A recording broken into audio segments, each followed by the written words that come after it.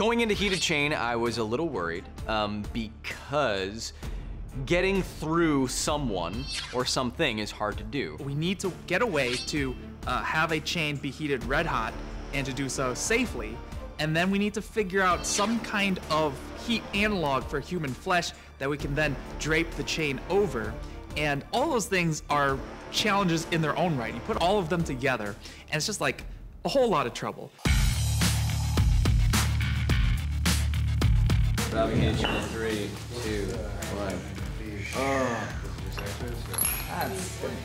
Think of how hot something would have to be to take an ice cube and turn it immediately into steam without melting it. In asking the heated chain to go through a person, which is more or less like water, fleshy water, it has to be hot enough to have enough heat energy to get a whole chunk of vertical person flashing to steam in seconds. Oh, you know what? That's a fantastic amount of control. I think we're gonna be able to lay it right on him. We have a mannequin that has a vertical middle section made out of silicone rubber. Ooh. Now the reason we're using silicone is because it ignites at a similar temperature as animal flesh.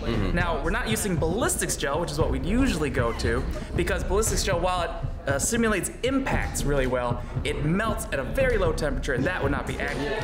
It comes apart right here.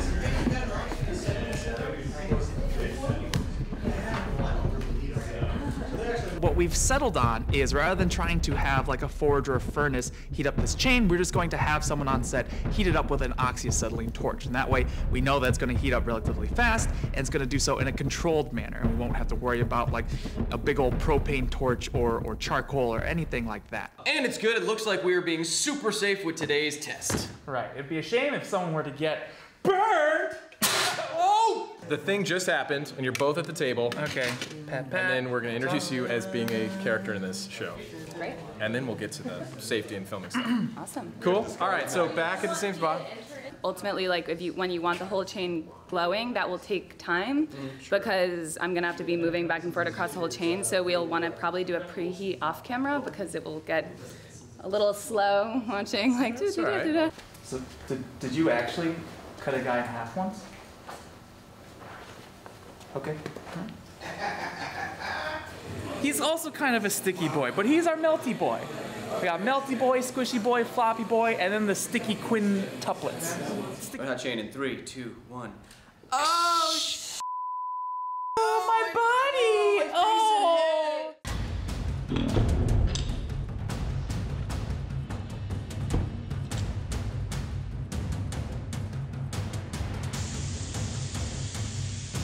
I'm a metal worker. I've done a lot of welding and blacksmithing and taught classes in both things for a long time. I love being able to understand how the world is put together and build my own things. I actually used to be a performer in the circus, and that's why I learned how to weld, because I wanted to learn how to be able to weld my own aerial apparatuses.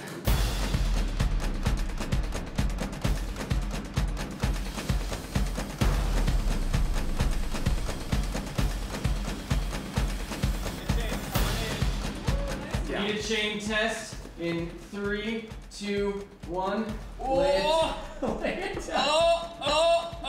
Oh, we got, Well, okay, so maybe you should deal with that. Kyle.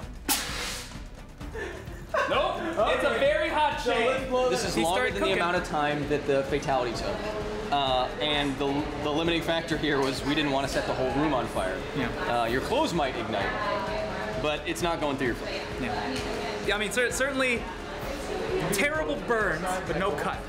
We did see some damage on our flesh analog, given that the heated chain, given Wien's displacement law, and it was glowing red hot, was probably around 500 degrees Celsius in parts, if not more in other parts.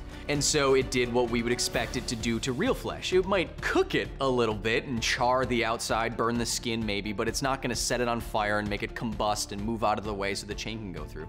So what Alan and I decided to do is find something that would definitely get out of the way, and that's why we used the material that we did, and it set on fire instantaneously and melted through the test subject in about the amount of time that the fatality takes in MK11. All right, it's going underneath them. I think this may have been one of the best replications of the fatalities that we see in the game, so I was very, very happy with it. Even though it produced a lot of noxious smoke, maybe that's why Scorpion has a skull face.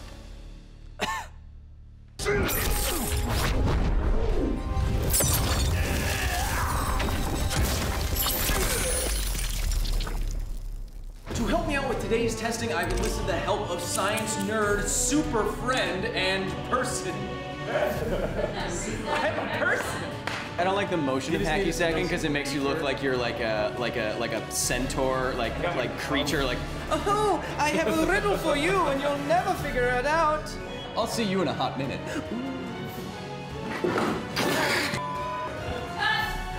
Catch the full episode on Nerdist.com.